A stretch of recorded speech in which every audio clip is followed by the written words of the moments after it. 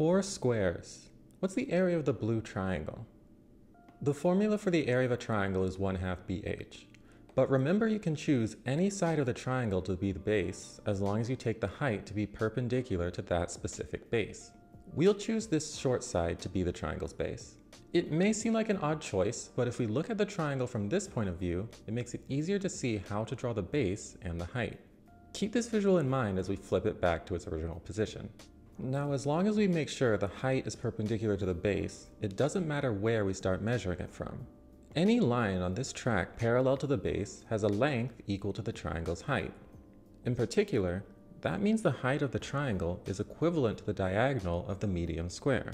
The side length of the smallest square is the square root of 5, and since the diagonal of a square forms a 45-45-90 triangle, we know that the hypotenuse is the square root of 5 times the square root of 2. The side length of the adjacent square to the right is double the length of the small square, so it's 2 times the square root of 5, making the diagonal of the square 2 times the square root of 5 times the square root of 2. Now that we have the lengths of the base and height of the blue triangle, we can find its area, which is 10. But before we go, the astute mathematicians among you may have noticed an even easier way to solve this problem. Because when you shear a triangle by sliding its points along a line parallel to their opposite sides, the area of the original triangle remains the same as that of the sheared triangle. We can shear the top right point of the triangle, followed by the leftmost point, to create a triangle with an equal area that's much easier to calculate.